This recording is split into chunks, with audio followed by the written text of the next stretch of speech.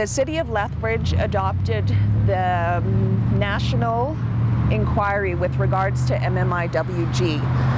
And here in the city's work plan, they're recognizing that we can provide local action in recognition of the symbolic nature, but also the hugely important challenges faced by many of the families who are dealing with losses of murdered Indigenous persons across Canada.